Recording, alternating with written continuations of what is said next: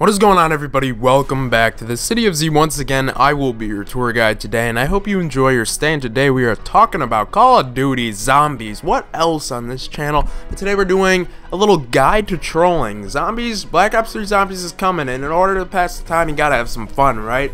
So why not troll people? So, today we're talking about 3 easy, simple ways that you can troll your friends, randoms, or just pretty much anything in Call of Duty Zombies. These are my favorite 3 ways to do it. I don't exactly post too many trolling videos, but I still do it just for fun sometimes. So, for the number 3 spot, I like to call this the headshot only troll because it's really headshot only on Black Ops 2 Zombies. So, as I'm sure you're aware, you can make custom games headshot only. Now, if your prey is unsuspecting and isn't too aware of their surroundings, you can easily pull off a headshot only thing.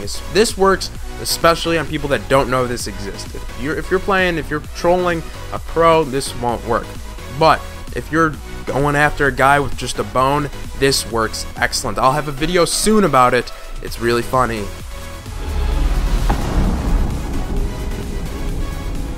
For the number 2 spot, the number 2 trolling method, I'm presenting the noob.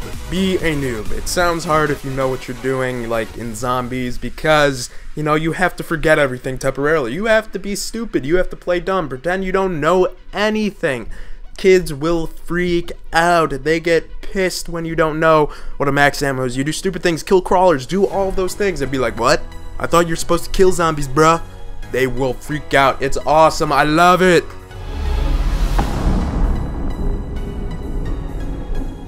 And the final trolling method that I'm going to give you guys in today's video is the classic trap them in a corner. Now, this works in both multiplayer and zombies.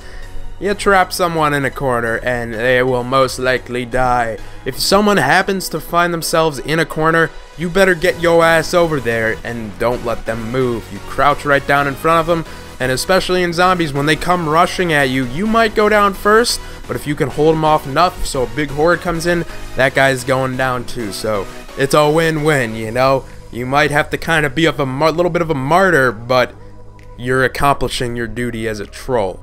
And the people get pretty mad. It's better on multiplayer, but it's still very, very comical on zombies. So I hope you guys enjoyed your stay today. Just a quick 3 tips on how to troll while we're waiting for Black Ops 3 Zombies. Very simple things. If you guys have other methods, make sure to leave a comment down below. Make sure to subscribe so you don't miss future Black Ops 3 Zombies content. And I will see you next time. Peace. Well, let's see if we live to see it.